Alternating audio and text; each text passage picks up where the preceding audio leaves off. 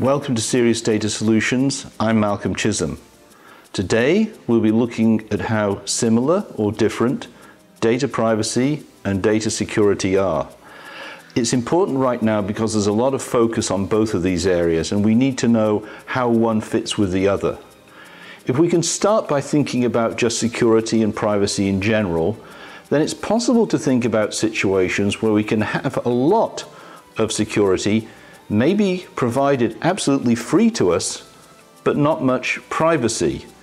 And conversely, we can find situations where we may pay a lot for privacy, but have rather little security.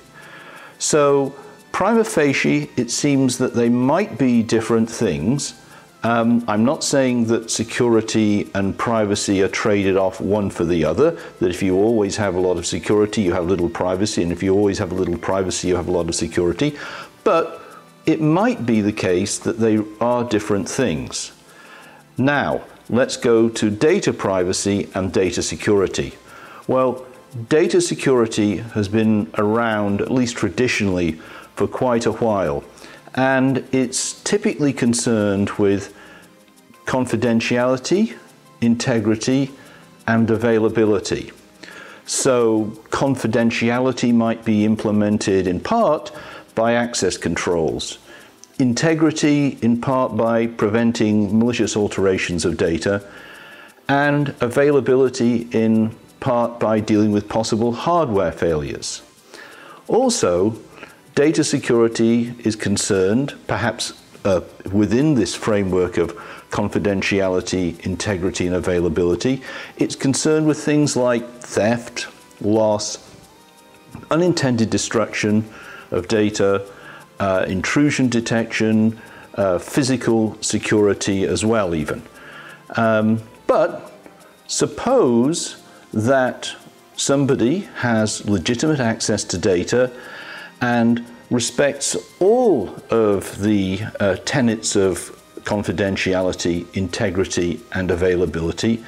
If somebody has legitimate access to data and data security is happy, can they do anything they want with it?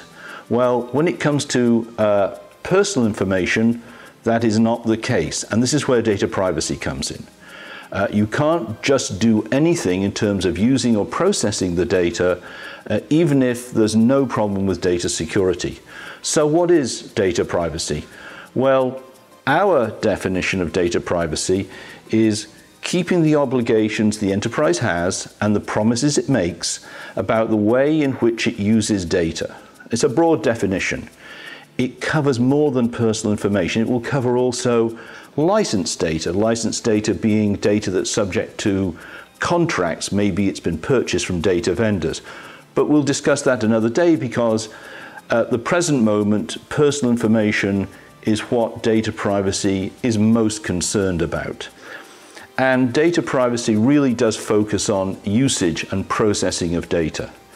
So if we compare data privacy and data security in a bit more detail, it's possible to see how they differ.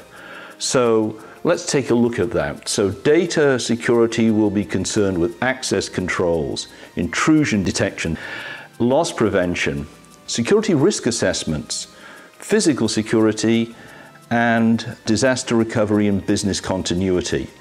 In terms of data privacy, we have, again, the permitted use, processing of data, governing the sale of data, governing disclosure of data, of personal information, at least to third parties, cross-border data movement, notice to data subjects, consent management, data subject access requests. That's where somebody requests the enterprise does something with their data, like delete it or provide them with a copy of it. Privacy impact assessments, privacy by design, and data ethics. There are also some areas where both data security and data privacy have shared concerns, but even within those, I think they have rather different roles to play.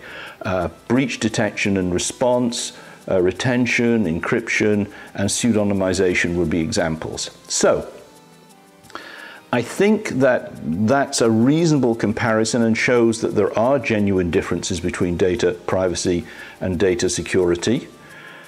I would also say that data security is a little bit more on the technical side and data privacy is a little bit more oriented to the business, but that's not a hard and fast rule. There's technology that applies to data privacy as well. But for now, that's our comparison. I hope that you found it useful.